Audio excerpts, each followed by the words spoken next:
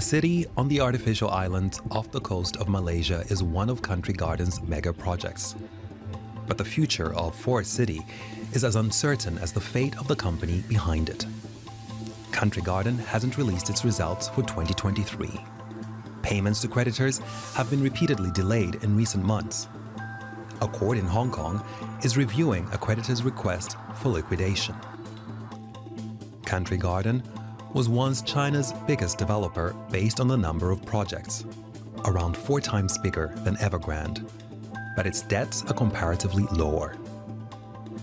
The bankruptcy of these large property developers could hurt the Chinese economy.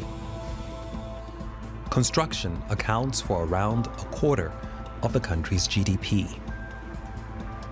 And while Beijing announced measures to support the property sector, an end to the crisis doesn't appear to be in sight. In January, a Hong Kong court ordered Evergrande to be broken up. Whether Country Garden will suffer the same fate now remains to be seen.